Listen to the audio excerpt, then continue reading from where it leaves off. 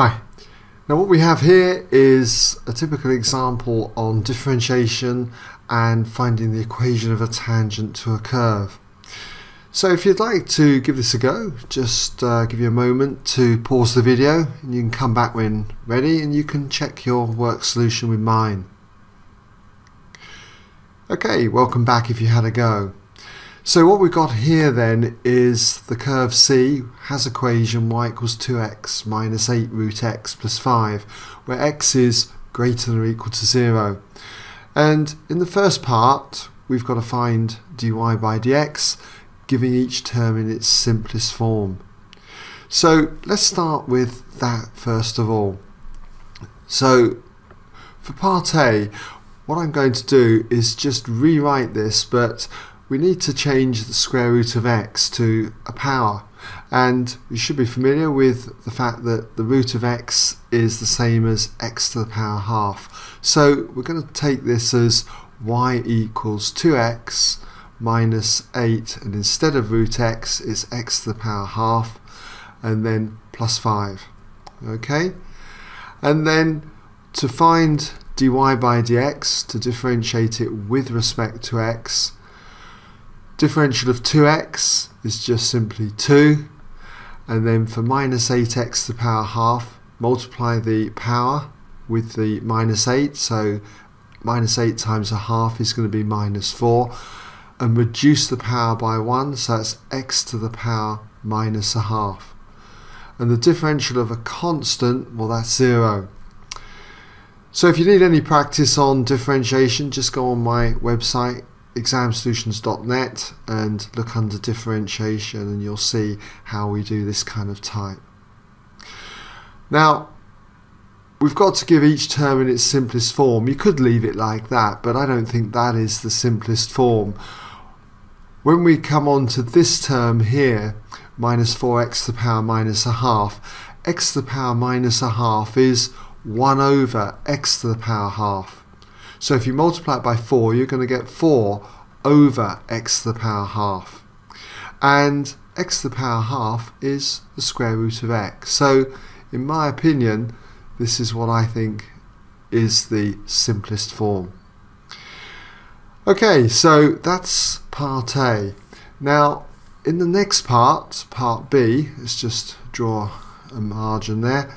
So in part B, what have we got to do? Well, it says that the point P on the curve C here has x coordinate equal to a quarter, and we've got to find the equation of the tangent to C at the point P and give our answer in the form y equals ax plus b, where a and b are constants. Well, to appreciate a problem like this, what I would encourage you to do is just draw a quick sketch. It doesn't have to be accurate, it's just here just to kind of kickstart the problem, give us an idea of what's going on. So I've got my axis and I've got some curve. As I say, I have no idea what this curve looks like. I suppose I can see that it's going to cross the y-axis at 5 when x is 0. So yeah, we've got a curve coming down maybe, or going up through 5. I have no idea. So it doesn't really matter. I'm just going to draw some sketch like that. And we can always rub it out if it's wrong anyway later on. But I've got a point P on the curve C. Let's label it as C. And all I know is that this point P, the x-coordinate is a quarter. I don't know the y-coordinate, let's just put a question mark there. And I'm asked to find the equation of the tangent at the point P, so something like that. And being a straight line, it's going to have the form y minus y1 equals m bracket x minus x1, where x1, y1 is a point on the line. Well, I've got x1, I need y1, so we can get that in a moment, and m is the gradient, and I can get that from using dy by dx, which gives us the gradient at any point on this curve. So that's where I'm going to go with this problem, okay? So let's just start by saying that for part B, when x equals a quarter, we're going to get the corresponding y value here. So all we've got to do is substitute a quarter into here. So we've got 2 times a quarter, and then we've got minus 8 times the square root of a quarter, so the square root of a quarter, and then plus 5. So what have we got for this? Well, 2 times a quarter is a half, and we've got square root of a quarter, that's the same as square root in the top and the bottom of the fraction, so that's 1 over 2, a half. Minus 8 times a half then is going to be minus 4. Then we've got plus 5.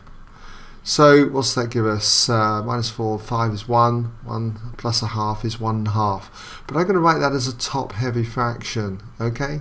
It's always better to work in that style. What else do we need? We need to get the gradient of our tangent, okay? And by the way, so this y coordinate is 3 over 2, which looks good, okay? So we've got quarter across, 3 upon 2 up. Anyway, we've got to get the gradient of the tangent, so we just need to substitute x equals a quarter into here. So what I'm going to say is, and dy by dx, what's that going to be? So dy by dx is going to equal 2 minus 4 divided by the square root of a quarter. So the square root of a quarter is a half, 4 divided by a half is 8. 2 minus 8 is minus 6. So I've got a tangent sloping in this direction because it's a negative gradient. But it wouldn't have mattered if I had sketched something else where it was a positive gradient. I can always change it later on. Okay, so there we go. Now I'm in a position to get the equation of the tangent. So rather than just writing it down, I'm just going to write a brief intro.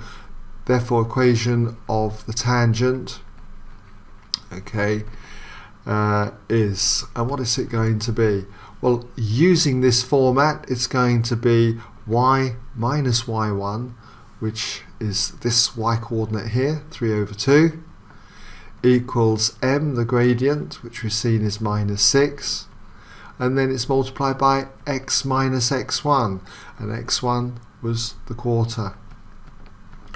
So I've got to get this now in the form y equals ax plus b.